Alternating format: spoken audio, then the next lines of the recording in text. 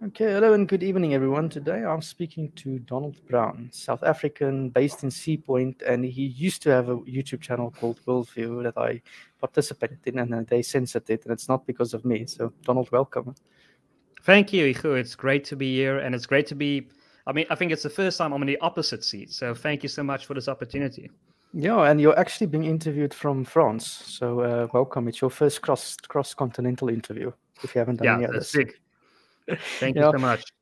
So, the reason I'm doing this tonight is I heard the unfortunate news that YouTube censored your channel. What was the story behind that?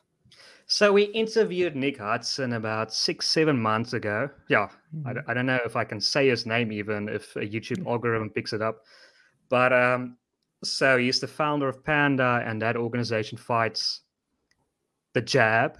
I'm going to use that word, the jab mandate and forced jabs and the lockdowns. They And they it's oppose they interesting, oppose the official government ideology. Yes. yeah. And what's interesting is that video got like 160,000 views. It went viral. Mm. And our what the conclusion we reached is because it went so viral. I mean, and we even discussed subjects like the so-called horse dewormer. I'm not going to say that word. And the medicine that Donald Trump used to treat COVID. Yes. And I mean the video stayed online. I mean it's incredible. We don't really know what happened there, and we thought, okay, that was a success. Why don't we invite this guy back like 4 or 5 months later and discuss the same subjects? And we literally did that, and poof, the first moment it was uploaded, it was gone. And then we tried, and the conclusion we reached is because perhaps he mentioned too many names like Yeah. Bill Gates, like the leader of the World Health Organization. And because he mentioned those names, we have to edit and And remove them. and And the leader of the World Health Organization is not a member of the Marxist-inspired Tigray Liberation Organization. Not that guy. um, so we removed all that and we uploaded again. And what's interesting, it stayed online. It wasn't removed instantly. It stayed online for 6, 7 days. Mm. And then we thought, okay, we usually create a promo for each video. So we created a promo for that video. And before we uploaded it, that video was removed again. And so we thought, okay, we're going to appeal it. We appealed it. It was successful. The appeal was successful. It was Interesting. reinstated. So then we uploaded the promo. The promo was removed. We appealed it. Wasn't reinstated. Then the full interview was removed again after it was reinstated. And we appealed it. Was unsuccessful. Then we had 2 strikes. And then with a month to go before all 2 strikes expired, they decided to go for that interview 7 months ago, which was it was shadow banned. I mean, there's no other way to put it. If you searched Worldview Nick Hudson, you could not find that video. It was impossible. It had 160,000 views. You could not find that video. And it was removed with a month ago, and poof, our channel is gone. So it's almost like, I don't know, it's But so it's mischievous. It's like it was a plan, but I mean, obviously we're not big enough for that to be a plan. But I mean, yeah, but do one you think it's wonders. just an algorithm, or do you think there was actually a person sitting behind this? I think eventually they realized with the second interview, we have a traction that if we keep on getting views, that old video is going to keep on getting views. So they realized they had to get rid of that old video. It cannot stay there. So they decided to go for that old video.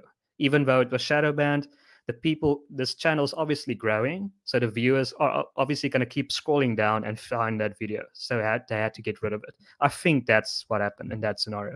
Because if it got 160,000 views, a lot of people had to report it.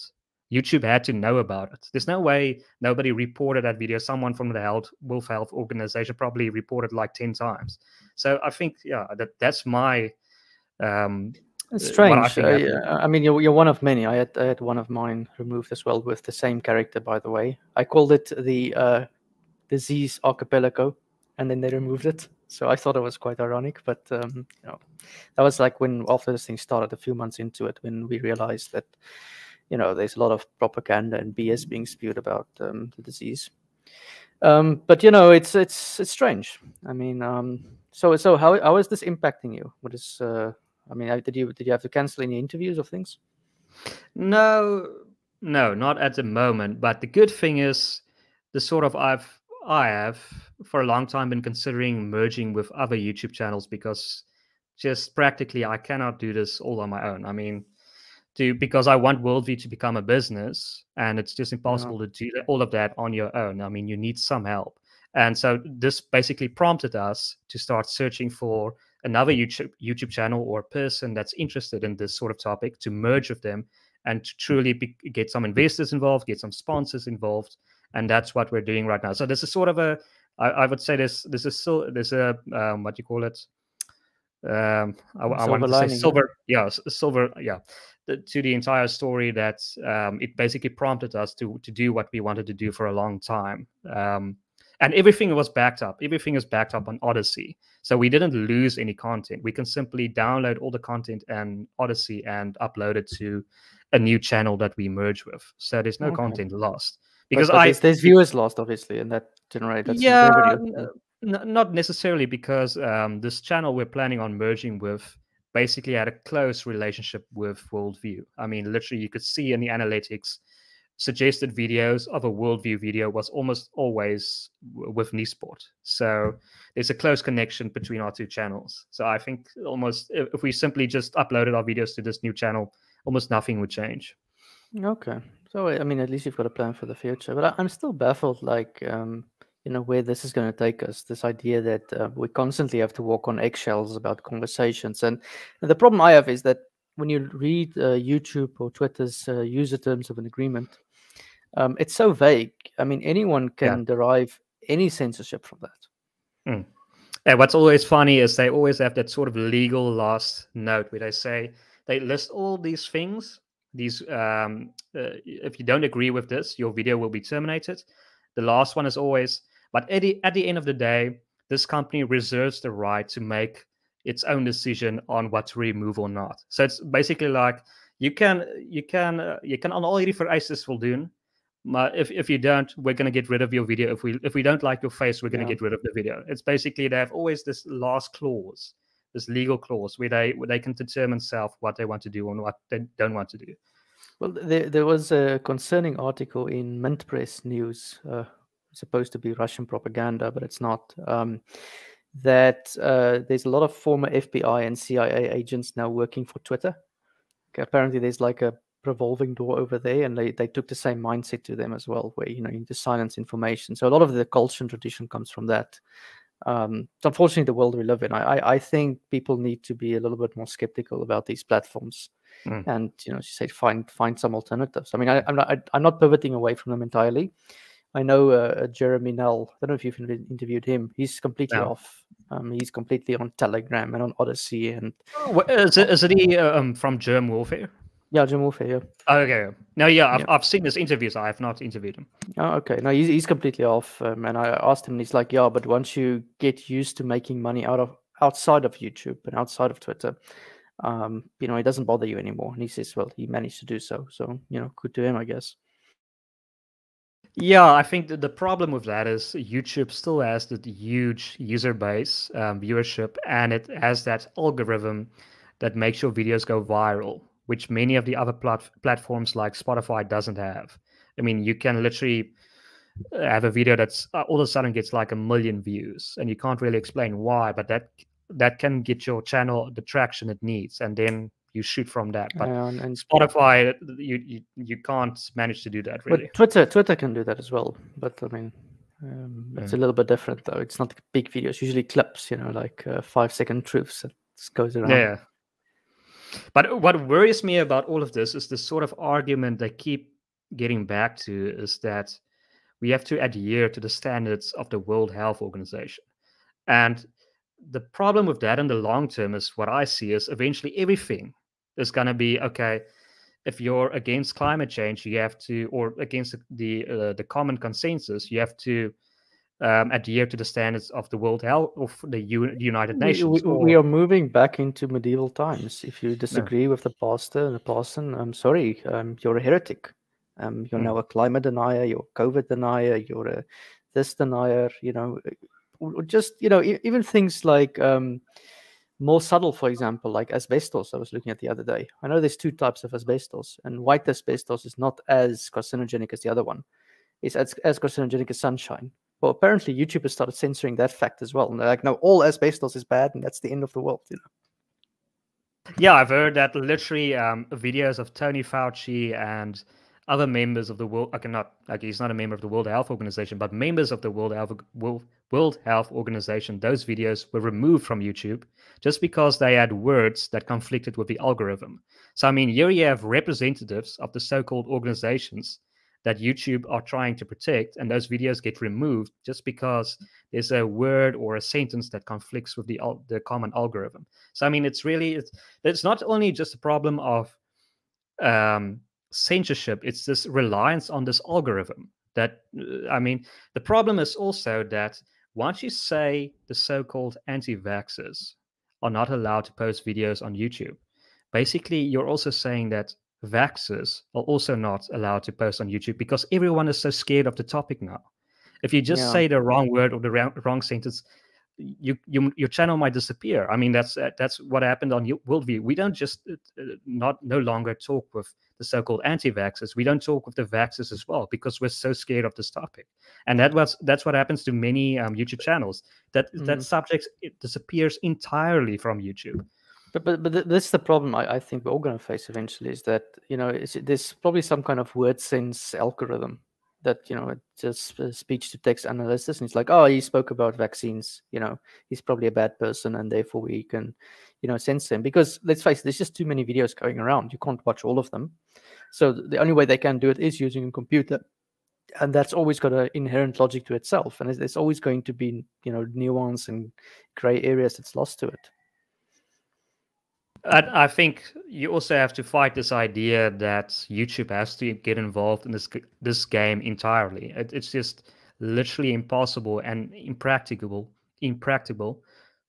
Fuck, I'm screwing up that word. But anyway, to rely on an organization like the World Health Organization, which is basically to a large degree owned by a government like China. I mean, you can't put it any other way. I mean, and the United Nations is essentially owned to a large extent by a Chinese bloc. I mean, entire Africa you can consider. Or the US bloc, permanent members of Security Council. But yeah. Yeah. But I mean, it's essentially you can describe it as a proxy war between the United States and China. And I mean, now we're getting involved in that, but we have our own problems. It's not practical to. Yeah, but that's the thing, though. Geopolitics is real. I mean, that's one of the lessons of the last 2 years is that a lot of what occurred worldwide is geopolitical. So, I mean, a lot of the COVID measures made no sense from a health perspective, but it made completely sense from a war perspective.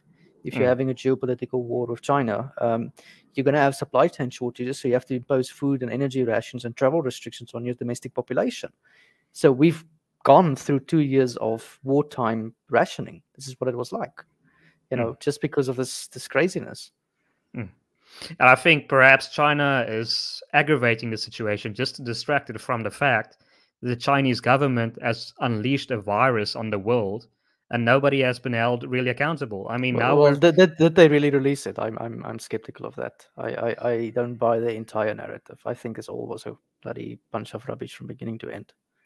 But so you don't think the Chinese government was involved at all? Like, yeah. Well, if you look at the original photos of victims falling dead in the street, that wasn't the Chinese government. That was the Taiwanese government. Okay, that came from Tomoko News through the National Endowment for Democracy that has got ties to the US CIA. Okay, so we don't even know if the real footage coming out of China is true or not. We do know, however, that China is imposing very strict conditions on its domestic population. I can confirm that with my colleagues that are Chinese. But the other thing is, I am a heretic on this entire topic. I don't believe that anything that happened the last 2 years was remotely true. I think it was all just a pack of lies from beginning to end. And I've read up on the history of PCR and all this stuff. I won't get myself the platform now. I'm not convinced of the science. I'm so far off the heretic spectrum at this stage. So I think it's all just a pack of rubbish. I think it's a propaganda war primarily, and I think it's a geopolitical war that is being staged. And I think what's happening is the West wants to decouple from China and bring the supply chains home, and we as the domestic population is paying the price for that. And how do you tell your domestic population that? Well, creating a scary virus is one way to do so. Okay, but I mean, okay, yeah, I understand the point. I'm just saying that we're sort of in this war between the so-called vaxxers and anti-vaxxers when the real issues are Well, very that's bigger classical questions. propaganda. You make your Yeah, population fight over each other. You create factions.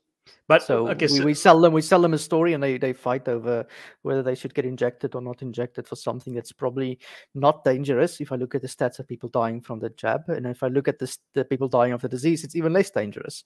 So basically, what I'm saying is they're trying to make you fight over small numbers, and we're trying to. I mean, if you look at all-cause mortality for the last 2 years, you barely see the needle move in every single country. It's maybe a little bit higher in the United States than Canada. You can, and then we zoom in on it and we obsess about it. And then we say, is this the guy who died from a heart attack during a sports exercise? Or is this a guy who died from his mother neglecting him? Is this really the deadly virus, etc., etc.? So it's constant propaganda.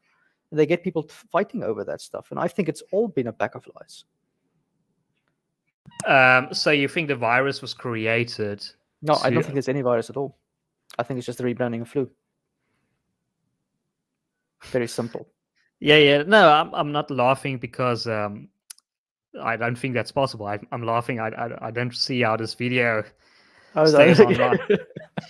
Yeah, probably not. But that's basically what I'm thinking. I think it's all been just a whole hoax from beginning to end. And we saw this with other diseases in the past. I mean, there's a very good book on this called Virus Mania, going back all the way to the AIDS pandemic.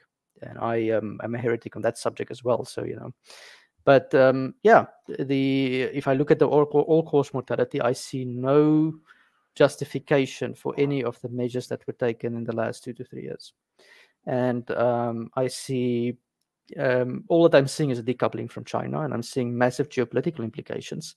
And the guy who I've been quite influenced by on this has been Denis Rancourt in Canada, who's done a remarkable study going through most countries in Western Europe and United States, showing exactly what many of us have suspected, that there is very little that sense you can make out of the data. And he makes the point as well that this is about geopolitics primarily. And if he is correct, these measures will continue for another 10 years, because that's how long it can take to decouple from a big body like China. So we're not out of this. I'm very pessimistic about that. But just practically, do you think this war is winning, this geopolitical war, that it's successful in achieving its aims? Because just take, for example, I think easily 50% of South Africans are vaccinated and 50% are not. I mean, I'm pulling that figure out of the air, but it clearly shows that the mainstream I don't narrative... think South Africa is part of the larger context. I don't think what matters in South Africa matters at all to the rest of the world. We're too small and too unimportant to be important. So they don't care about Africa. They don't have to care, because Africa is not a big player. The economy is much smaller. The supply lines for resources in Africa is not really politicized. The coal supply chain is very stable. I think it's about the rest of the world primarily. And we are spectators in a way. In a way, Africans are fortunate. We have an incompetent government that can't enforce these measures. COVID has totally exposed the incompetence of our government to be totalitarian. Thank goodness for that. Despite the best intentions, they couldn't even get the army mobilized. So no, I don't think so. But if you look here in France, you look in Europe, I mean, see it in the context of the Ukraine war that's occurring at the moment as well. I mean, there is the Ukraine war is clearly a decoupling from Russia that is occurring. It's clearly a geopolitical proxy war. I'm not even sure if that I'm allowed to say that yet on YouTube, but it's obvious if you follow the facts that this was about NATO expansionism. Okay, that's not Russian propaganda. The United States staged a coup d'etat in Ukraine in 2014 to overthrow a democratically elected government, to get a pro-US and anti-Russian government elected. They provoked Russia, and they wanted the war. I don't think they expected the war this time. Maybe Putin tried to preempt them a little bit. Doesn't justify Putin's invasion, but all of this, I think, is just geopolitics. It's bigger maneuvers that's going on, while the domestic population, us, we pay the price for it. Now, you and I probably don't pay such a bigger price, but I think the working class people pay the biggest price. Yeah, especially in South Africa. I mean, with 70% of the youth unemployed. I mean, unemployment generally just rising. I mean, we're having this massive situation where... And it's so, I mean, these are first world problems. I mean, South Africans struggle to understand, why should I care? I can't, this is the dumbest thing for me, is why a video is removed when most South Africans don't really. I mean, they've made their minds up whether they get the vaccination or not, the Yeah. jab or not. They don't care anymore. It's we've moved on. So Well, yeah. I think YouTube just say they just took an algorithm approach. They probably messed up with the algorithm the first time. Maybe there was a real person and was like, I like this video. Maybe I'm convinced by Nick's argument. And then the second review, it went up for review, and we're like, wait a minute, I don't want this guy saying stuff. But I think that your video channel is just, it's just part of them also showing who's boss. I don't think actually it's about silencing the ideas. It's more about showing who's at the top of a dominance hierarchy. And they want to sort of stamp in their authority to say, well, watch it, next time you say something else about a controversial topic, you need to, step on eggs. But I mean, just practically, how is that sustainable for a business model? I mean, they're basically creating these platforms like Odyssey, Spotify. I Well, mean, they're a too lot big of to fail at this stage. I mean, the amount of money they get from US governments is extraordinary. I mean, also, this is another pet peeve of mine, but this idea that a entrepreneur in his garage started Google or Apple, it's complete nonsense, or Microsoft. No, I mean, most of these guys were kickstarted and funded by DARPA, which is the US military's hedge fund. So a lot of this is heavily tied to the military-industrial complex, and that's why people have been calling them Pentagon tube.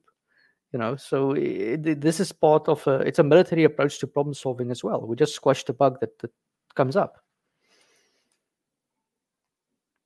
yeah, no, yeah, it's strange. It's very strange, and yeah. One Yeah. hopes that the problems I just see, yeah, like I said, the long-term problem is that one, I'm generally worried about what you can post on YouTube in the future. I mean, it's literally Well, there are we other channels generally. now. You've got Rumble, you've got Odyssey, you've got other platforms. But I think YouTube, for the time being, is still going to do it. If they continue on this path, I agree they'll kill themselves in the process. I mean, YouTube is different than 10 years ago.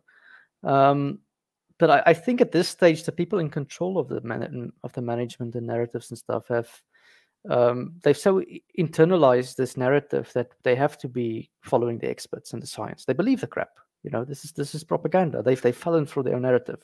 So I don't think they can walk back anymore. I think they're just going to create their own death in the process. Yeah, it's ironic that the creators of Google and YouTube would fall into a bubble. I mean, there's literally the software or a website that's literally almost created to expand the bubble. And it's Yeah. it's interesting that that I mean, in a sort of in a ironic sense, it's also probably it makes sense that they would fall in this bubble because the investors, the people with the money, know the power they have, and they approach these people and they slowly warp these people to their point of view. The academics, these people. Yeah. Well, I mean, this is what Joel Kotkin, I write with, wrote in his recent book called Neo-Feudalism. It's Neo-Feudalism, a warning to the middle class. And he's basically saying that the academics today are basically acting like the clerisy did during the time of the aristocracy. So you've got a feudal, Silicon Valley feudal lords, tech oligarchs, and they're getting, all praises and pleases by people from the university, and critical thought has gone out of the window. And the problem with the old aristocracies, they were really stupid. And I think this one is just going that way. They tend to be clever first generation, but I'm not so sure if their children are that clever. Yeah, I mean, I've said that there's no real difference between socialism and feudalism. I mean, if you just compare, there's no real difference between the Duke of York and the Minister of Sport. They're both sort of hereditary titles, the titles of nobility. And Yeah. you're increasingly seeing that as the state grows. I mean, we're basically, like you're saying, reverting back to a sort of feudalism where Well, these titles are just. are you sure it's the state that's growing, or is it private property that's also concentrating? Because I tend to think that the bigger problem today is not government control, but it's monopoly, centralized authority. No, I definitely think the state is growing. I think if you compare the figures of government spending and tax collection with today with 100 years ago, there's a massive difference. I think in the United States, I think it was like 10% of money on it. I'm screwing up the figures now, but yeah, how do I put this in English? 10% of all money was collected by the state 100 years ago, and today it's Yeah. like 50%. I think that's I'm paraphrasing, but that's sort of the general idea. So the state has definitely grown. I think there's no question of that. Yeah, but my bigger concern is the fact that there is high business monopolies that are controlling, having influence over policy, and it's sort of like an interwoven matrix more than it is about a, it's not really a communist state that has central authority.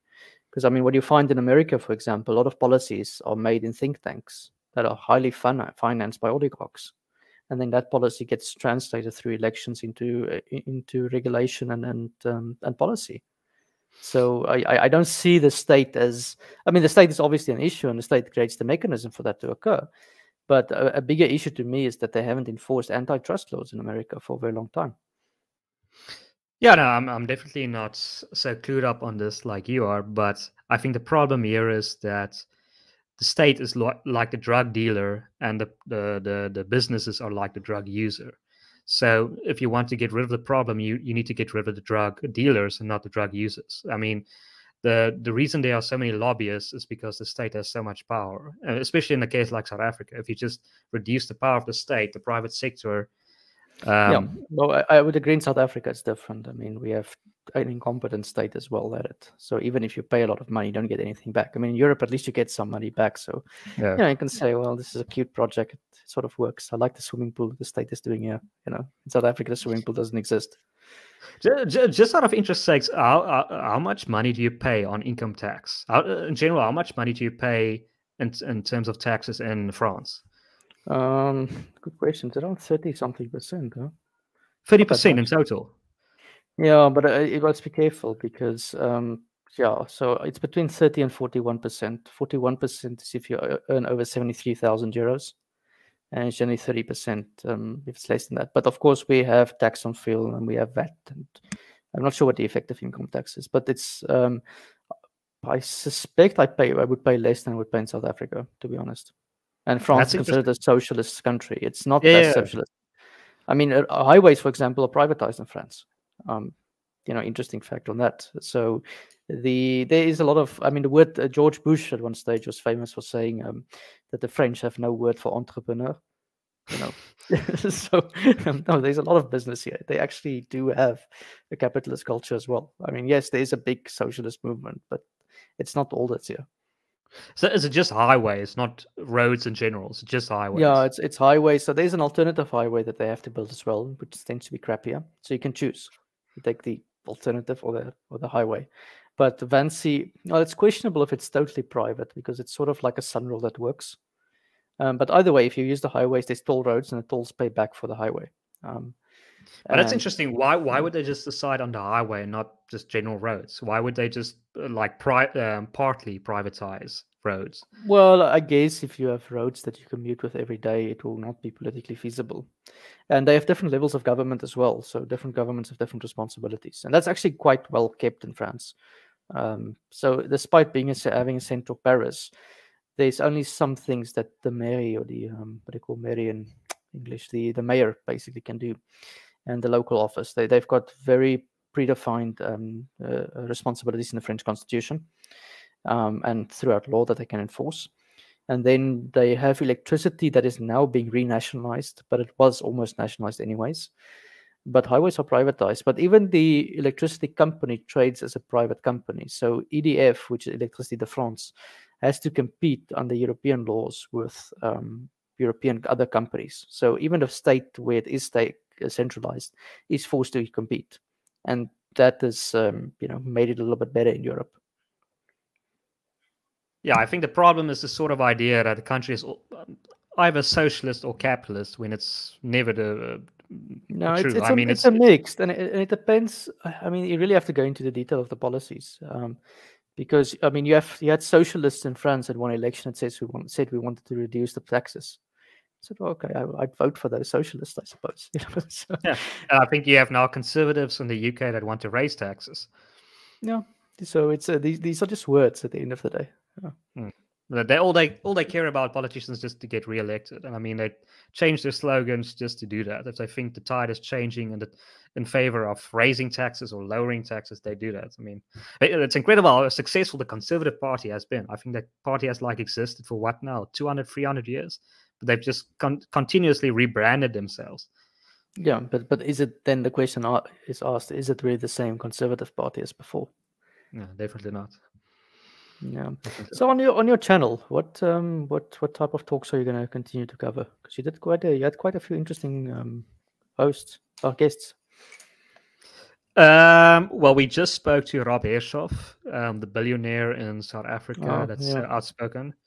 Um,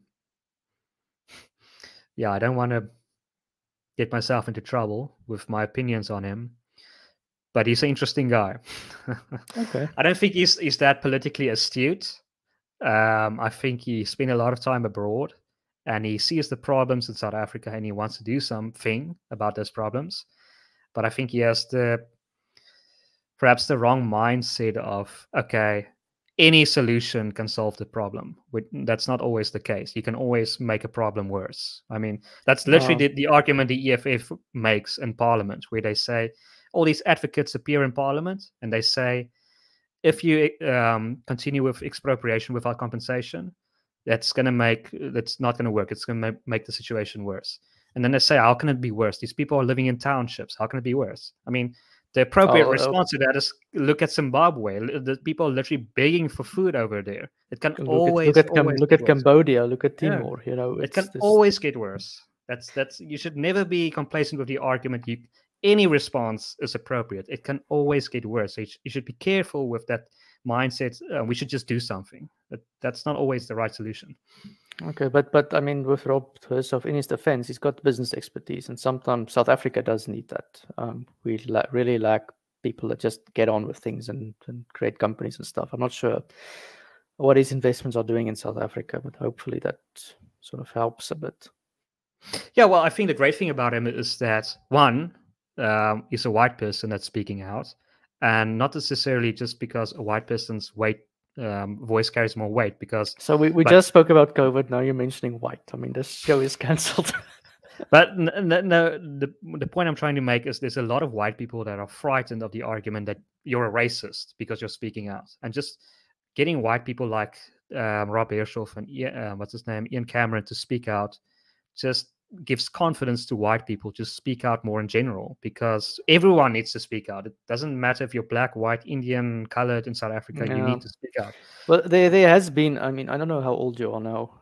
I think you're a bit younger than me, but there was a period in South Africa where the whites just did what the West Germans did after World War II. They just went into business, and they said we're going to keep quiet and leave politics because everyone's hating us anyway. So we keep quiet, and then slowly but surely. I think they're starting to reassert themselves in politics. I think they have already with AfriForum and even the DA to some extent. Yeah.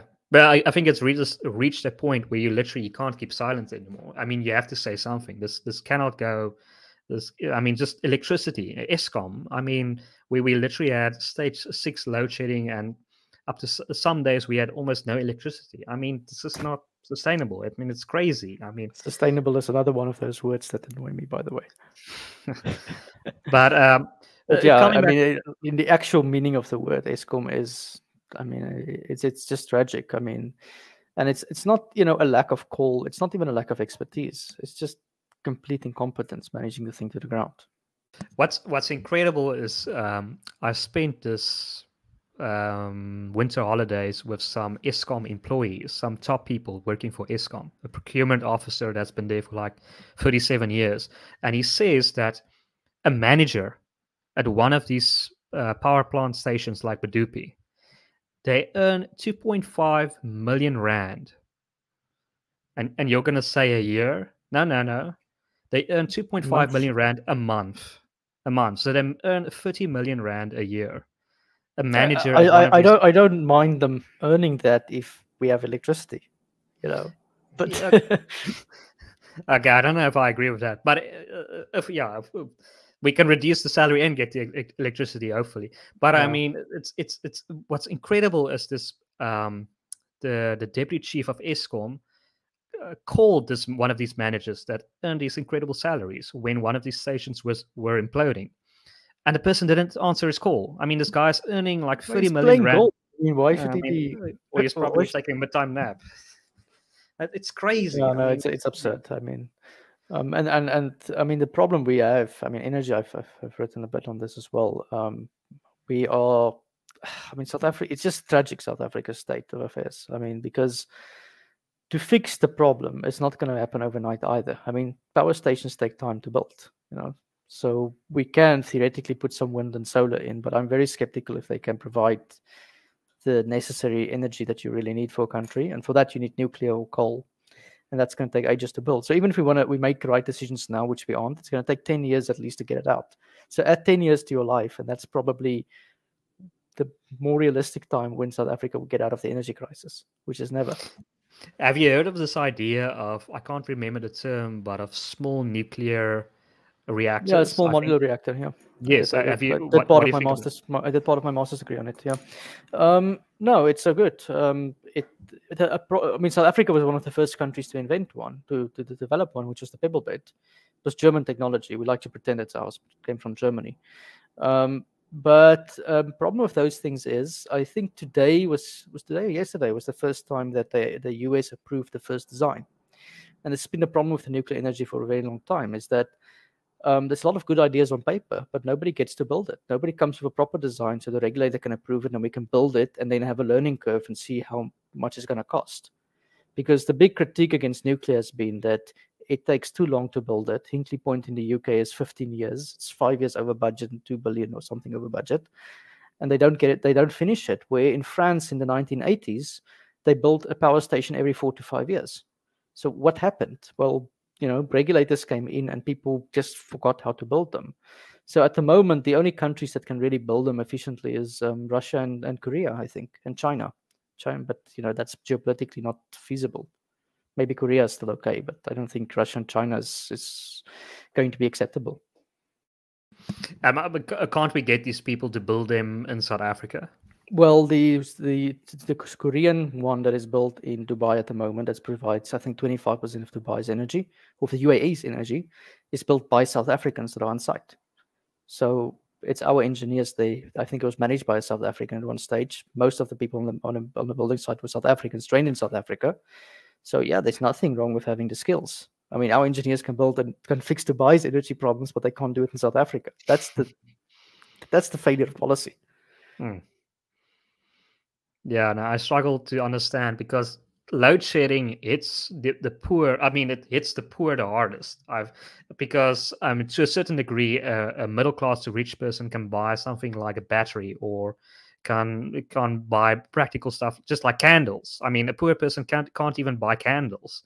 So I mean, those solar panels South Africa have got feet, so you can get them cheap, maybe at a second-hand store. Or you can steal them, but or you can steal the power cables. Like there's generally a problem in South Africa of people stealing power cables. It's like an entire mafia. I mean, this entire book about it. I tried to explain that to Europeans. They couldn't understand why somebody would steal a water meter, and I said to them, "Well, there's copper apparently in the lining, Yeah, they just blew their mind. They couldn't understand it because my father was phoning me one day, and he was just furious. It's like, somebody stole the water meter, and then the guys in Europe was like, "This guy's crazy. Like, why would somebody steal a water meter?" I'm like, I don't know, but they stole it. Yeah. I mean, Salim Wing, who has done some of the interviews on WorldView, is based in Switzerland. And perhaps you two should meet each other. He has said that he tried to explain to people in Switzerland about a pothole, and they can't understand the concept of a pothole, like a hole in the road. Like that's all we know in South Africa. In some places like the Free State, we literally you're driving like this. It's like an adventure ride, but in Switzerland they don't even understand the concept of a pothole. Yeah, and but it's in those mountains. But remember, in Switzerland everything works. That's the difference, and they don't understand the world where things don't work. It's just not. In France, you'll find a little bit of them. It's not. I mean, in the countryside, generally the infrastructure is good, but it's also a bigger country than Switzerland. So there is still some issues with delivering things. But yeah, coming back to Rob Hersov, I like the guy. I like what he's doing, and I admire that business people like him are speaking out. I mean, in the interview, you mentioned a few business people that are not speaking out. I think he mentioned like a chairman of a bank in the United Kingdom. I can't remember the name, but there's definitely, we need more people to speak out against corruption. The thing we need as well, and I think this is starting, is different media. I mean, the South African media is so. I mean, I don't even know what the correct word is to describe the Daily Maverick and those, purely establishment type of media, News 24. They're just so uncritical, it's so dumbed down. And I think with things like Biz News, for example, it's getting a little bit better that there is a critical media against the government, and there's been no government really that can withstand media pressure over long periods of time, and that will probably force the change. Mm. Yeah, no, we definitely need an alternative media source site in South Africa. And what we're trying to do on WorldView is we're trying to combine entertainment with serious topics. I mean, we're not trying to. I mean, I mean, okay, they've terminated the YouTube channel, but you'll find a video on Nisport where I hosted a Cape Independence debate with a few like Ibrahim Rasool, the former premier of the ANC and the Western Cape, Faki Mentour of the Action SA, Benedicta van Minnen. She's the Member of Parliament for the DA, Cornay Mulder from the Freedom Front Plus, and Phil Craig from the Cape Independence Advocacy Group. And what we did in that debate is they delivered their opinions, and then I would walk around the audience and I'd ask their opinions as well. And it becomes a sort of an entertaining, like a great debate situation. And you can imagine a younger audience getting attracted to these sort of things, because you have to be careful of just preaching and getting that same audience over and over again. You need to find a way to get to attract to make serious topics attractable to the average person, like a younger audience, and that's you do that by a debate like I hosted there. So you've been going, because I saw your, I guess I can call it public debate, a public interview with Nick Hudson. So you're going to do more of that in the future as well, as opposed to just the YouTube sort of face-to-face streaming. Yeah, definitely. And we're more and more prioritizing a debate, and with a lot of, we want to get like bigger and bigger audiences and get the audience involved, because the great thing about an audience is they have that sort of they don't have the political correctness filter. I mean, and in the debate, I mean, it's very entertaining. Unless you choose your audience for you, you get this. Yeah, definitely. But I mean, in the debate, it's amazing. Literally, there were two people, engineers, who literally, the one guy just cocked the DA out from an angle. He saw his opportunity, and the DA, member of parliament, is sitting right next to him, and he just, what the fuck are you people doing? I mean, you just went after this lady. You literally tapped her shoulder while he was doing that. I mean, the other guy went after the ANC. I mean, this is like entertainment worthy. This is like what people want to see. They don't want politicians to give this textbook deliverance. I mean, the audience member that just goes after a person, that's entertaining. But do you think that we're giving the politicians too much of a hard time, or not? Not the ANC. they definitely need a harder time. And I think, with the ANC, I mean, when I was speaking to Richard Sakwan on Russia, I mean, he's very informed on Russia, but not in South Africa. And he said to me, what was so amazing about South Africa is how well the country worked after 1994. And I was like, I was trying to keep the face, to keep the conversation Russia. I'm like, this is not what happened, you know. So yeah, the ANC unfortunately still has this internationalist propaganda against going for them, this great story. And there's been some people criticizing it, but not enough. Not nearly enough. No, the problem is that sort of the criticism is driven by organizations like AfriForum, and AfriForum has been discredited to a large extent. It's just if you just focus on farm murders alone, and so because you're not an advocate for AfriForum, or what's your view on them? No. I think AfriForum is great. I just think their credibility around the world is not that great, and the countries like the United States, or more specifically, news outlets like the New York Times and it's easy to discredit AfriForum. But if you, instead of focusing on farm murders, if you just talk about load shedding, that most people in South Africa don't have access to electricity on a daily basis, that will get the sympathy of a lot of people. I mean, it might also give foreign aid to the ANC and keep them in power for longer. So you must be careful. Yeah, that's also the problem. I mean, a lot of these international companies just think, we'll send them money, and we'll send money to African states. All you're doing is you're propping up dictators, either literally or figure. I mean, the ANC, for all intents and purposes, is like a dictatorship where they basically can control the townships. I mean, if you don't vote for the ANC in the townships, they know who you are. I mean, I've spoken to people in the townships that it's not easy to vote against the ANC and continue living. They use intimidation tactics and beat them and things of that sort. Yeah, I mean, that's been going on for a long time. Yeah. I mean, back before 1994, they did the necklace murders where they put the tire around your neck, and it was filled with petrol, and they lit it on fire. I mean, that was a horrific way to die. And well, that was the idea that they should use violence to overthrow the system, and I think that came to bite them in the end of the day. That the biggest failure to me, by the way, was the fact that they took their fight to their schools. Liberation before education. Well, that set South Africa back 30 years, and we're still paying a price for that. Yeah, no, education is insemuren. I mean, the power of organizations like, I think it's SATU, the South African Teachers Unions. You can literally not fire a teacher or a principal if you're a member of SATU. It's incredible the influence that organization has over South African institutions. No, but I mean, it's the union culture as well. I mean, it's at the heart of ESCOM as well. I mean, they try and intimidate, and they vandalize, and the politicians are scared of them as opposed to standing up to them. But I think if the politicians do stand up, they're going to come for the politicians. So they say we'd rather not do it. Well, I don't think these unions have that much power than people think. I think I think, to be honest, it's mainly ideology that's keeping these unions alive from the politician side. I don't think. Yeah, that's my personal opinion. I don't really have anything to base that on, but I really don't think these unions. I mean, I saw you spoke to Chris Malan not too long ago about ideology and stuff. I'd like to get your view on that as well, because that's also something that has always fascinated me, is how certain type of arguments show up all the time, in political discourse, and they don't really make rational sense, but they sort of follow as a storyline from each other. So your view, like on the ANC's propaganda. On the ideology, like why do they stick to it?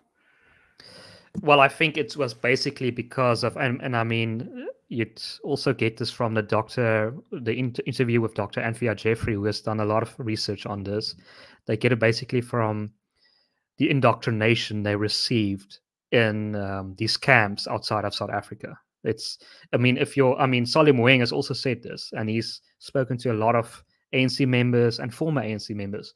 Once you've been born and bred within the ANC, you do not leave that organization. It's a cult. It's a cult. The ANC gave them a home overseas. They gave them something to live for. Many of these students were driven out during the Soweto uprisings, and these people cannot live without this. I mean, Frans Cronje, who I've also spoken to, said it the best. I told him, how is it possible that a person like Rob Davis can't realize, the former Minister of Trade and Industry in South Africa, can't realize what's going wrong in South Africa? I mean, you can see the lights aren't working. You can see it. I mean, it's not like it's indirect. The lights aren't working. It's in front of you. You need to try something else. And he said that you have to realize what a transition these people have to go through to realize everything they've stood for their entire life has been wrong. They fought for this for 50, 60 years, and now you have to convince them that they've been wrong. I mean, it's the sunk cost fallacy. You can't convince these people that they've been wrong. I see something very similar with the environmental movement in Europe. I mean, there's been so many apocalyptic predictions of the environment that's just plain flat out wrong. Overpopulation was a myth. It never came, as an example. We're never going to run out of resources. There's a lot of like X, Y, Z, and yet they still hang on to the same, idea that it's man that is destroying the environment, and therefore we must check your footprint and do all these, religious-like things. And when you talk to somebody that has changed their minds on this, it's like they went through a nervous breakdown. And I think that is where the ANC is heading. I think a guy like Mantashe one day is going to be a born-again free marketeer. He's gonna crash down, and he's gonna come back, and he's gonna deregulate the market, or he'll be out of power. What is your opinion of Elon Musk's tweet? I don't know if you saw the tweet. Oh, he's great. He's wrong on the overpopulation also being a problem, but he's correct he's wrong on, like, he's right and wrong. So he's right that overpopulation isn't a problem, but he's wrong that underpopulation is a problem as well. I mean, if you look at the human population growth, it follows a logistics curve or a normal distribution. Okay, if you sum a normal distribution, you get the S curve basically. And if you look at the first 16%, that is usually of population growth. That is usually where what is the first sigma of sigma 2, sigma 3. So if you take two standard deviations from the mean, that is usually when populations start urbanizing. One standard deviation from the mean is the first generation, and then afterwards you're at your peak. So basically, as people, when you're working in the countryside, when you live in the countryside, you tend to have 6 children because most of them die, and then you have 2 of them to take care of you when you're old. But as you migrate to cities, people still have the habits of breeding like rabbits. So the first generation has 6 or 7 children, and the second and third afterwards will have 1 or 2. And that's been observed throughout every population in human history. So if you look at European statistics and Americans, they've basically stabilized their population. China is starting to lose their population now. So is India. They're starting to inflect. And Africa, I think at the end of the century, will be as big as Asia. Africa is the last place to urbanize, and it's urbanizing at a rapid pace. That's also why I'm a bit more optimistic about Africa, because urban populations tend to be less tribal and behave completely differently than those from the countryside. But either way, overpopulation is just not an issue. So underpopulation that Elon Musk is scared of is that if we start losing people, who's going to do all the jobs? Now, if you look at Japan, that's a very good example. Japan has maintained the same economic growth, which is very zero, but they've decreased their population. So per person, they got richer. So it's also not an issue. So I think it's just he doesn't know how to use a condom, so he's trying to justify his actions. But what do you say to those who say it's sort of a racist argument that you're concerned about the wrong people not populating enough? Well, like there's a factual basis for that. I'm not sure how racist it is, but there's a factual argument to say you're concerned about the wrong people. So if you look at the most densely populated places in the world, it's all Europe and North America. Okay, some European cities are still more. I think Malta is more populated than Shanghai, for example. But whatever it is, Africa only has 2 cities in the mega cities of the world, which is Cairo and Johannesburg, Pretoria. And I think Lagos might now be. So it might be 3 cities in the mega cities in the world. Most of the top 100 mega cities are not in Africa. So to say that Africa is overpopulated is just false. Africa is sparsely populated, and that's why it is poor. One of the richest places. Namibia. I mean, nobody is in Namibia. So I think that one of the worst places is Mauritania. It's a desert. Who wants to stay there anyways? But if you look at densely populated places like the Netherlands, it's some of the richest places in the world. And when I got into reading on city planning, the interesting fact to me was in Shanghai. Shanghai was more densely populated during the communist era than it is today. And one reason is after the city starts developing, people start sprawling to the suburbs. So Shanghai is moving to a post-industrial city as well. So it's a phony issue, and attached to that is all these environmental issues. But people like that don't deal in the facts. Yeah, what's frustrating to me about Chris Milan, and I agree with him that you should refrain from using these terms like climate change or climate change denialism or vaxxer or anti-vaxxer. You should refrain from using those words because immediately people put you in a camp. Yeah. So you should use more.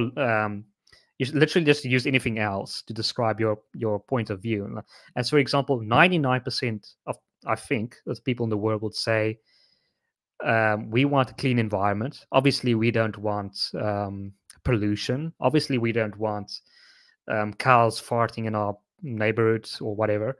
But you want everything done in a practical sense. I mean, you don't want everyone to lose their jobs. I mean, that's probably the viewpoint of 99% of the people in the world. You want everything done in a practical sense that in your pursuit of achieving like no pollution or no cows farting or whatever, that everyone just doesn't lose their job. So what's frustrating to me is when it comes to this entire issue is what is the end goal? What is people so afraid of? I mean, what's going to happen? I mean, they're scared of their own death fundamentally.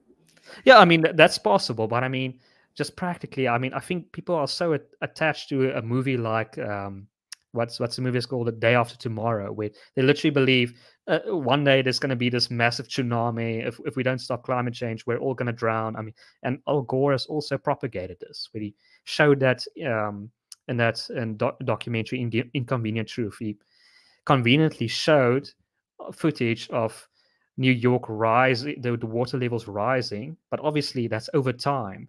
If even if that were true, it's over time. It's not one day Well, you're going to I wake mean, up. yes. Do you know what the rate of sea level rise is worldwide on average? What's Like, that? just guess how many millimeters or meters per year does the sea rise? No, fuck, I know. No, I honestly, I wouldn't. I would probably guess At horribly the wrong. moment, it's 1 millimeter. Okay, and in the last decade, okay, it was 1.5 millimeters. So that's the 50% increase in sea level rise. Okay, that's if you can actually measure that accurately.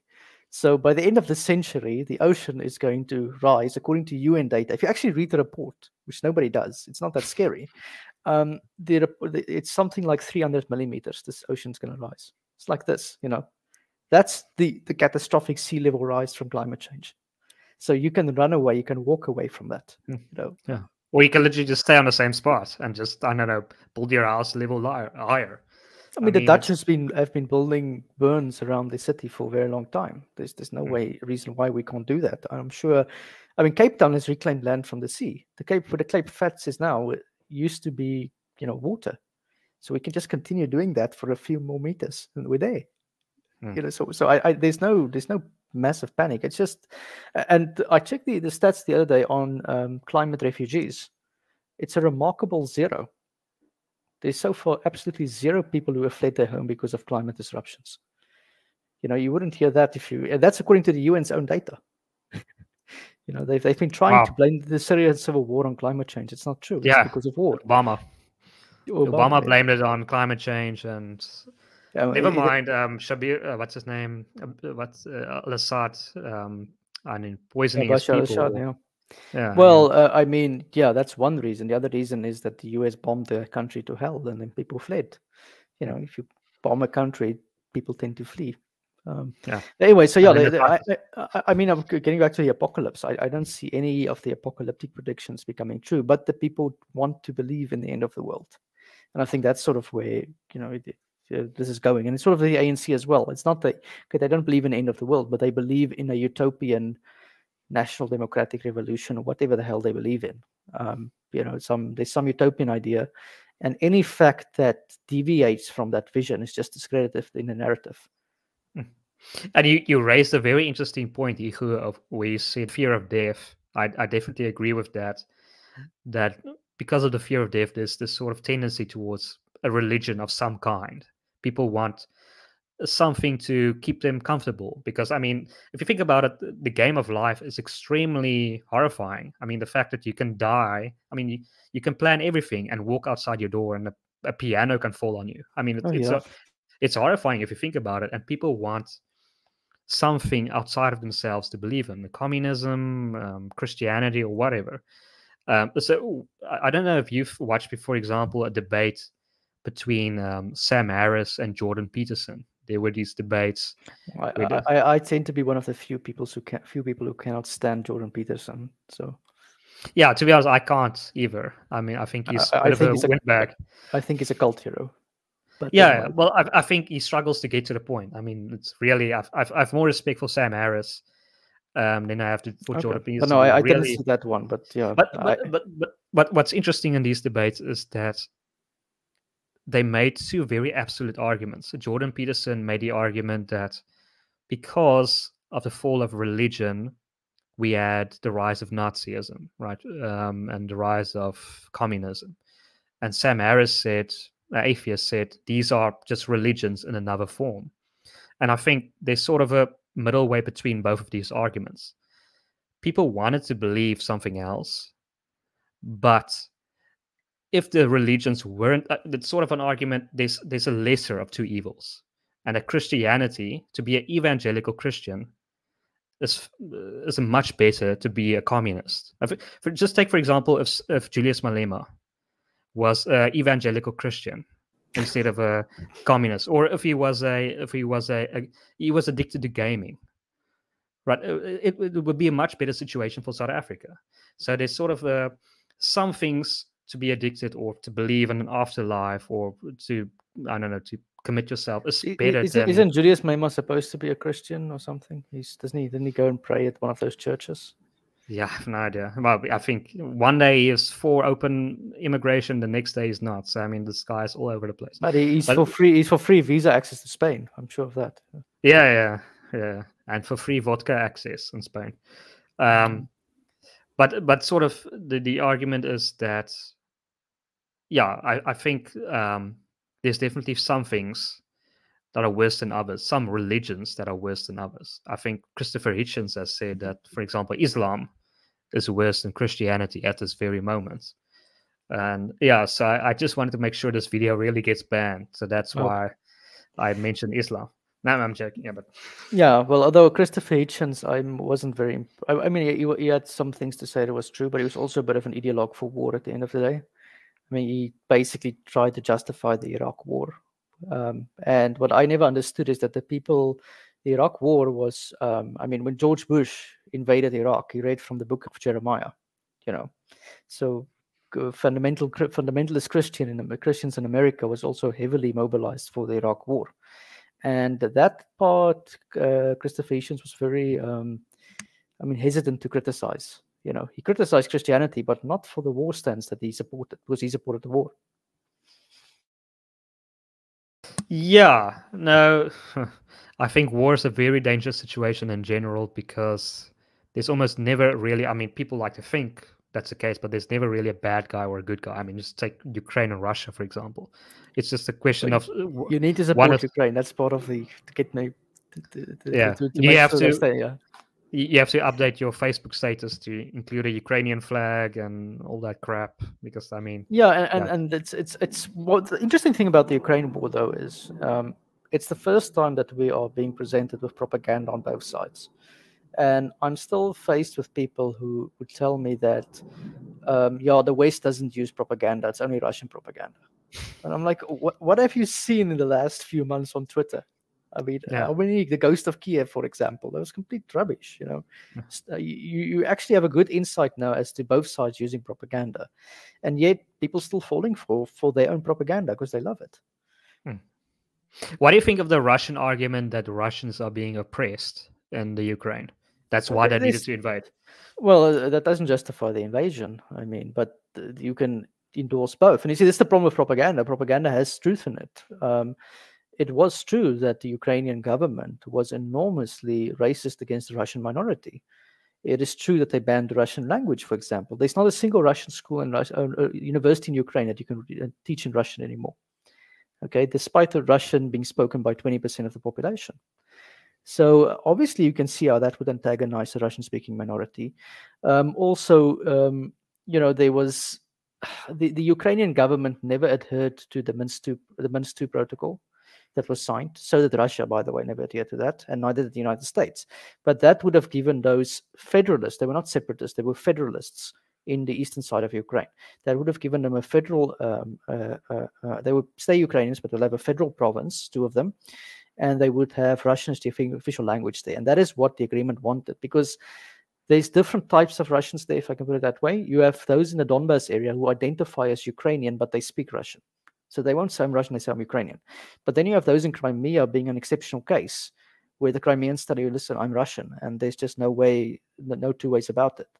So there's lots of nuance about it. And then you have, when I spoke to Ivan Kachanovsky, who studied the Maidan massacres, he said to me, you must be careful, those in Odessa, they have a different historical identity as well. So his argument was it comes down to history. Different parts of Ukraine was integrated into the bigger Ukraine at different periods in time. And every area has sort of a different narrative. So there's a lot more complexity to the situation. And then there's a Hungarian minority as well. And I don't know if you know Viktor Orban last year, he gave a speech where he was invoking the Treaty of Trianon, which was the equivalent of the Treaty of Versailles to Hungary that broke up the Austrian-Hungarian Empire. Hitler actually used the Treaty of Trianon to try and occupy the Sudetenland. Orban was invoking this to get back the historical lands, such as Transylvania in Romania, and I forgot the Ukrainian name, it's Trans something. But there's a Hungarian-speaking minority. It's 100,000 or so in Ukraine. And so Hungary's got interest there. And then you have the Poles with their own interests. So the problem I have with this war is, yes, there's no justification for Putin invading. Okay, but the longer we let it continue, the more we are going to mobilize other nationalisms in the area, and nobody wants that type of nationalism coming back to Europe. I mean, and so you need to end this as quickly as possible, and to do that, you need to negotiate with Putin. Now, if you say you want to negotiate with Putin, they say you're Neville Chamberlain. Putin is Hitler and you cannot negotiate with Hitler. Well, first of all, that's factually not true. And also, they forget even the Munich Peace Conference did bring a peace agreement to the Sudetenland. It was short-lived peaceful agreement, but nonetheless there was one. So they don't even know the basis of that of what Chamberlain tried to achieve. So I look at the whole area and I say there's a lot of hypocrisy to that war, and I wish that people would at least know a little bit of history of what occurred there since 2014 at least, before they start jumping only on the pro-Ukrainian or pro-Russian side. Yeah, I mean, I've spoken to Dr. Stephen Davis. He's a historian there in the UK, libertarian, and he has also said that, I mean, this entire idea of a Ukraine is sort of a new idea. It's sort of a weird nationalist idea that's been cobbled together by the Soviets. I mean, they gave the Ukrainians more power, so in the aftermath of the revolution to placate. Yes and no. I mean, there was you must, again, it depends which part of Ukraine. So if you look at Western Ukraine, for example, they've had a Ukrainian identity going back centuries.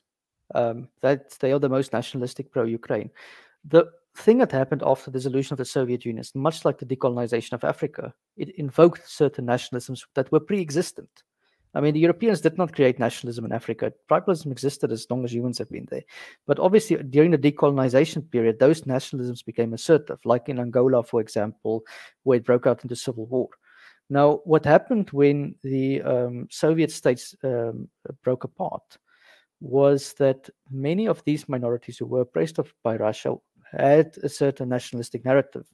But in those areas, they were Russian-speaking minorities.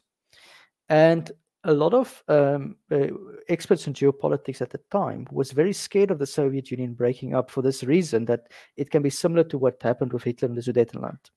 And one of the guys who did not want the Soviet Union to break up, who was very hesitant, was George Bush I.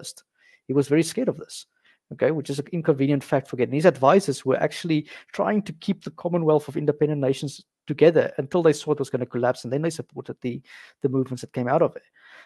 But if you look, for example, at Estonia is a Russian-speaking minority, and when they got independence, they made a rule where they said you can only become Estonian. It's the only identity. And then the Russians protested. And then they said, okay, you can become Estonian if you know 500 Estonian words. Okay, and that was sort of, so the Russians had to read 500 words to become Estonians, but they still speak the language there. In Ukraine, it was one of the best things that happened in Ukraine was when it broke apart, it was one of the few places that had a bigger nationalism that included the Russians as well. But after 2014, it took an ugly turn, and that tried to exclude the Russian minorities from the global polity. And that's where the antagonism comes from. So there's a lot of finger pointing there at the moment. What we can say now is the war started. You need to end it. And then obviously, if there's going to be some kind of settlement, it must be based in political realism, meaning the Russians exist in Ukraine. 20% of your country speaks Russian, whether you like it or not. They've been there for ages. Either you're going to accept them federally, or maybe they should have a referendum on independence, which I think is what Putin is enforcing, which I don't think is right either, because it's going to break families apart. The problems I've spoken to, for example, the Ukrainian ambassador, and she said, okay, I don't know how much authority the Ukrainian ambassador to South Africa has, but she has said that the entire idea of that part, the eastern part of Ukrainian breaking apart, is a non-starter. It's not going to happen. So, yeah. Yeah, but I mean, she would say, I would not like to see Ukraine break apart, as I say, because first of all, it is it's just going to invoke a lot of more problems. But at the moment, if we continue the war and we continue to fight Russia till the last Ukrainian is dead, that's going to happen. That's what Putin will achieve. So we have to have some negotiation with them. Now, I know the Ukrainians don't want to negotiate because the Russians are the invaders. And I've been hearing this for a few months now, that people have been telling me, look, If somebody invades your country, you don't negotiate with them. It's Hitler. You don't negotiate with Hitler. Well, I'm saying the alternative to that is, let's assume Ukraine defeats Russia. Nothing stops Putin from shooting a hell of a lot of rockets into Ukraine and destroying the entire Ukraine. And there's 4 nuclear reactors the size of the type of Chernobyl there that can easily be destroyed by military missiles. So, there is a balancing scale here, unfortunately. Yeah, what's frustrating to me is when people sell this argument that, oh, I mean, the Russians invading the Ukraine is like invading the United States. Not like the United States is a perfect country, but I mean, like the Ukrainian government is this absolute non-corrupt, free, democratic society. I mean, what kind of nonsense is that? I think literally in terms of world standards, the Ukrainian government is as corrupt as the Russian government, or not more. I mean, yeah, I think they one level below Russia. Okay, so it's basically the same. It's Russia's little brother in many ways. Yeah, I mean, it's sort of a argument of relativism. I mean, you can't say that the Ukrainians they're the fighters of freedom and they're libertarians and they no, want to they're preserve not. freedom. But look, at the other hand, it is a country being invaded, so you need to accept that if somebody invades a country, young men especially is going to take up arms and defend it, right? So, and the other thing is, yes, okay, NATO expansionism probably provoked Russia, but Ukraine also has its own security interest. So it has to balance NATO against Russia. And it's what Richard Sackwood said to me is since 2014, we've seen a series of incompetent statesmanship from the Ukrainian leaders in trying to antagonize the situation. I mean, you had Ukrainians making outright racist comments against the Russian minority. So what do you think was going to happen? What did NATO think was going to happen when they're going to flood arms and weapons into that area? I don't think anyone's thought anything. I think it was just the military seeing a new market for their arms, and I don't think anyone expected Putin to invade. And now the invasion started, and now, NATO is not coming to the protection of Ukraine. Nobody in Europe seriously wants to engage Russia into a war because they know what that would cost. But some have also said that the Americans provoked the situation by pursuing this idea that Ukraine can join NATO, even though that was really a non-starter. They weren't really going to make that happen.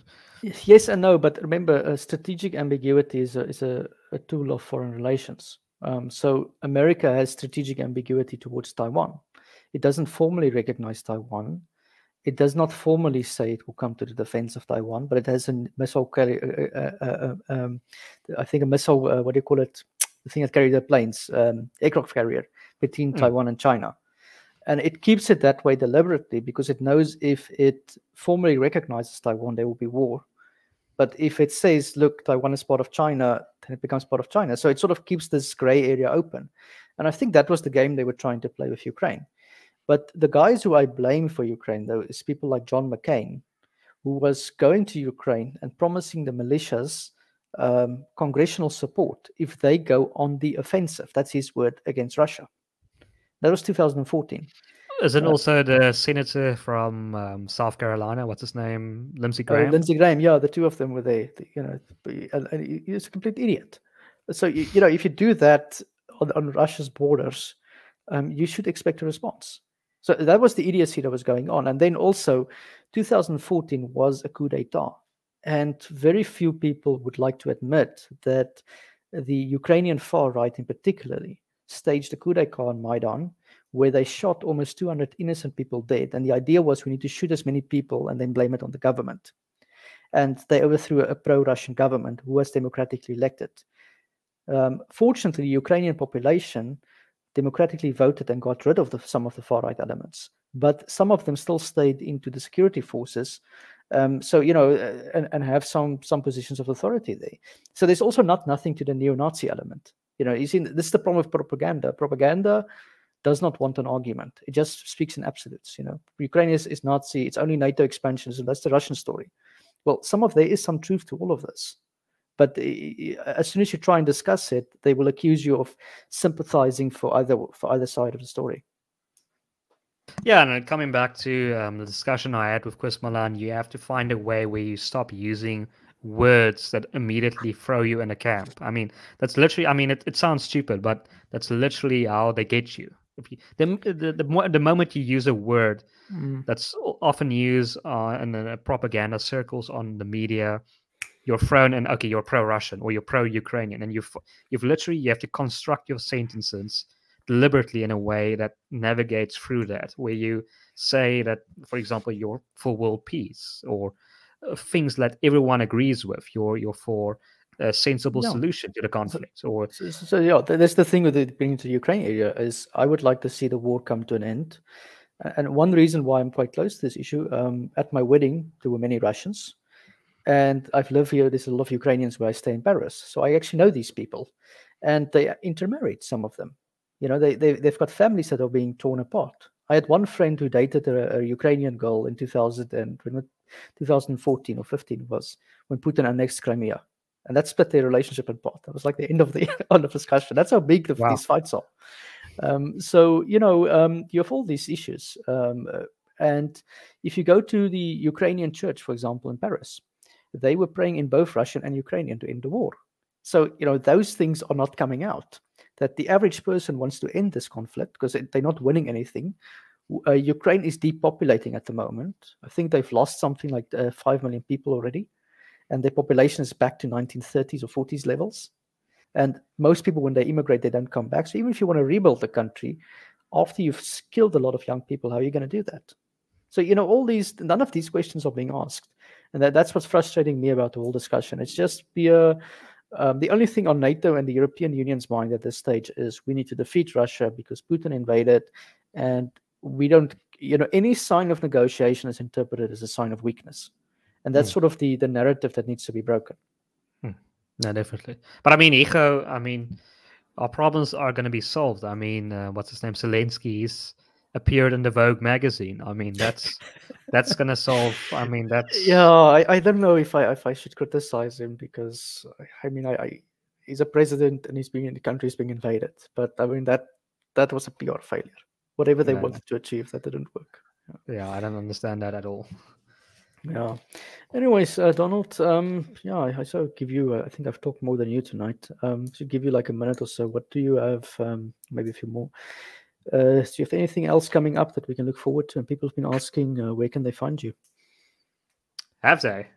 Yeah, well, there's somebody who's asking, like, where can I find you now that WorldView was taken off? So, Well, yeah, that's an ongoing situation. We're still in a discussion with a human. We've there finally we go. contacted. Just to show I'm not making it up. Where is WorldView now? That's the question. Well, he has to wait. My one viewer.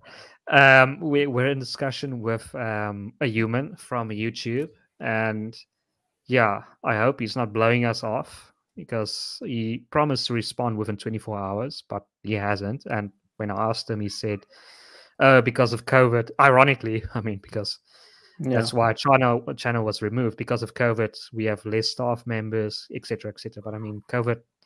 That argument that doesn't hold the weight anymore. I mean, really.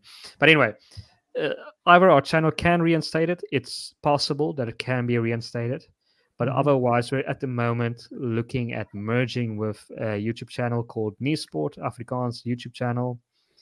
They have sponsors, and you'll be able to find us there. The host of Niesport, Isak de Plessis, is very interested in the idea because he'd like to have our support. Because just practically, if you want to create a media company, you And you're can't. not hosting Nick Hudson anymore. Yeah, no, that's definitely that will be a requirement. But practically, if you want to create a government, well, yeah, that's another discussion. But if you want to create a media company, you can't do it on your own. It's difficult. I mean, to look for Yeah. sponsors, to production, and all this, it's almost impossible to do it on your own. So that's one And of the and, and reasons. when you make a decision, also, do you want to do the interviews or do you want to run the company? I guess at one stage. Yeah, no, definitely. So yeah, Icho, we are trying to solve this issue. We're actually having a discussion tomorrow with Niesport, the host there, to find a common ground where we can merge. And you're most likely going to see our videos popping up on Niesport shortly, especially our Cape Independence debate, which you definitely don't want to miss. There was a lot of zingers and a lot of fire that flew during that debate, and predictably, the opposite people said that the entire argument is racist. That if you want to pursue Cape independence, it's funny how they literally coalesced around that argument, like Fakie Did you have Mentua from any non-white people arguing for Cape independence? no, Because I suppose okay, so they probably used that argument against you. Then I think yeah, they walked into that trap. I mean, yeah, no, that's definitely true. But like the Cape independence people have also pointed out, I mean, practically it really has to be white people driving this issue because you can't have it both ways. Either you have to admit that colored people and black people are less well off than white people, and because they're less well off, they won't be able to have time to drive these issues. Or you have to admit that, I mean, somehow they can well, participate in this. I look at my critique against them. I'm not in favor of it. First of all, I come from the north of South Africa. Okay, I've never liked the Cape, and I would say global warming is great if Cape Town is underwater. And I know you're at Sea Point, so you'll probably be underwater. But my view is just this: if I look at their own polls, it does tell me there's a racial disparity in the support in the Cape. And that is obvious, and that's, I think, due to history. I don't think it's just because they're white we do this. It's historical narratives they interplay. So I think they don't understand the complexity of disentangling the Western Cape from the Greater South Africa if they want to do that. And to think that you can do that without having pain induced onto the domestic population, I don't think that's going to work. So they're not being honest about what they propose, But if the Western Cape tomorrow wants to vote to be independent, I mean, I honestly don't feel that strongly about it. They can go. Yeah, I definitely I understand that argument. I think it's sort of like Cornelia Mulder has also said from the Vryheidsfront Plus, you can pursue both. You can fight for a better South Africa and for an independent Western Cape. The two are not mutually exclusive, and it's sort of you have to understand the argument for Cape independence is that. I mean, you have to admit that 2024 for South Africa is pretty much just a gamble. I mean, it can go either way. We don't know what the fuck's going to happen. I mean, it can be an ANC EFF coalition. It can be a coalition of the opposition parties. It can be totally chaos. It can be another Ramaphosa moment. Yes, absolutely, absolutely. It can be like a 51% ANC, and then I mean, the South Africa can't survive for another. So Cape independence will be difficult, but I mean, you have to keep everything in perspective and compare that to what can happen in the rest of South Africa. So I mean, like the Cape independence people say, I mean, it's a matter of last resort, but that's the point we've reached. I mean, you have to consider these options that you drive for these issues. I would argue it's much more feasible for the Western Cape to become federal than independent at this stage. I think that's happening already. People already taking responsibility for themselves and the area around them. And I think federalism is compatible with the South African Constitution. We've never enforced our federal laws, but it can evolve that way. So I would think that's a much better avenue, and I think it will ease the tensions because there's a lot of in and out of migration of the Cape. And, I mean, to me, it sounds a little bit too complicated to think you can just walk away from a political body that you've been part of since, I mean, how long has been the Union in South Africa, basically? Almost 100 and something years. Well, I think you can achieve both. You can drive both, and yeah, I don't want to give too much away of what the Cape independence people are planning, but they see federalism as sort of a Trojan horse for independence. So they're driving federalism in the aim of the Western Cape becoming so well off that people say, okay, but why are we still part of South Africa? So they're driving the Democratic Alliance to find credible solutions to federalism so that the people start arguing, okay, but we're so well off. Why are we still part of South Africa? I think that's literally what happened in the case of Scotland. They used the threat of independence to gain more power, and with the more power, the people started saying, okay, but why are we still part but of at the the end of UK? the day, the Scots rejected independence. Yeah, but the vote got closer and closer. So I think the second vote was much more close. I think it was like 46%. So you can clearly see the trajectory that if you achieve more federalism, the cause for independence grows. If there's a growing increase between Western Cape and the rest of South Africa, people start saying, okay, but why do we remain part of South Africa? I still think Pretoria is a much better place to live in than Cape Town, unfortunately. I think yeah, I mean I've been to Pretoria. My family lives in Pretoria, and I think definitely.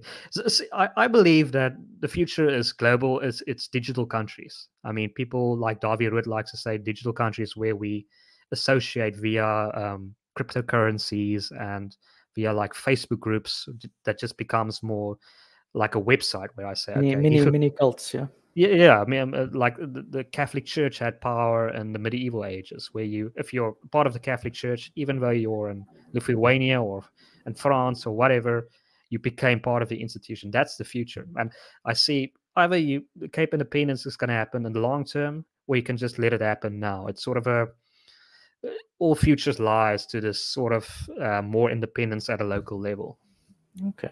Well, with that thought, I think we're going to leave it here. Donald, thank you very much, and I hope WorldView gets back on its feet.